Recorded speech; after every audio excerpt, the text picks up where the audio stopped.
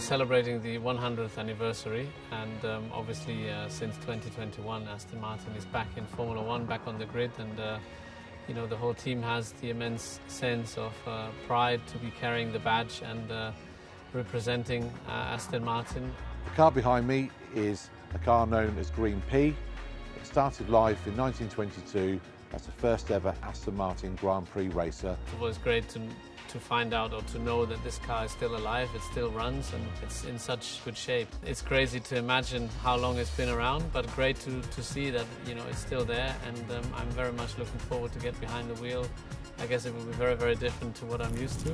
Green Pea first raced 1922 at the French Grand Prix. Grand Prix racing back then was very different to modern day Grand Prix. There are 2 seats in the car because you have to have a driver and a riding mechanic, so that's a very big difference to what we do in this day and age. It's great to be part of such a special story. I think there is obviously a lot of history when it comes to the brand, and it's also what I feel inside the team, mechanics, engineers, everybody who's involved is very, very proud. I think it's a very nice link, the stories of current and let's say the beginning. So I'm definitely very excited.